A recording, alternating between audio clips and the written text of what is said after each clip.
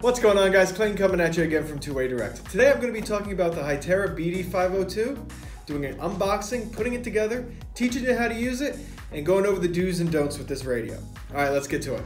So every box comes with a radio, a pre-packaged battery.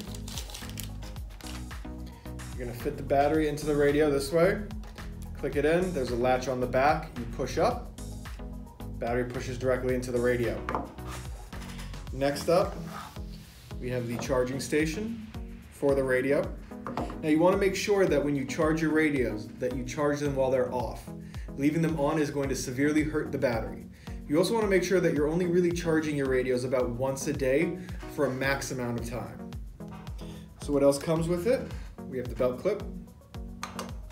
And then we also have the antenna. What you're going to do is screw the antenna right on top. Now, the thing you want to make sure with the antenna, you never want to carry your radio by its antenna. You never want to whip it around using the antenna. If anything in this coil gets damaged, it's going to lose a ton of power when it's putting out its radio signals. Put that right in there for now. Also comes with a handheld loop. Basically put the radio into your hand, make sure that you won't drop it.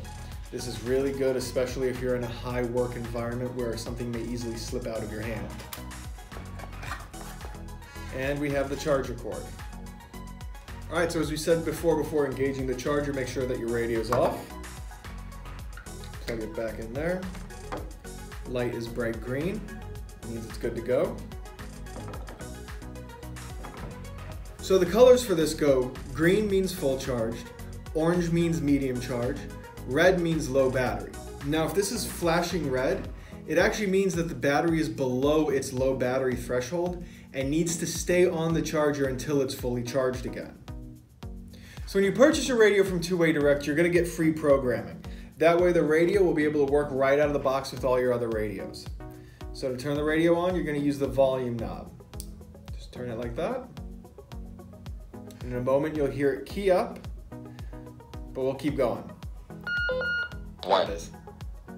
So to switch channels, all you do 2, is rotate. 3, 4, 5. It'll also announce the channels, that way you know where you're going.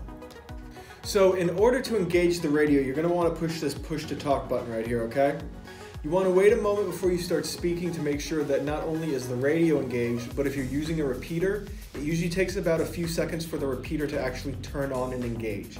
So you always want to give it a few seconds before you actually start speaking. Now, once you're done speaking, a lot of times you're going to want to use proper radio code. So if the sentence is over and the other person can speak, you say over. If the conversation is done and you will not be responding, you say out. Now, when you have a lot of people working with radios, the best option for this is to actually designate people to certain channels. That way the entire team isn't going to be using one channel and attempting to talk over everybody.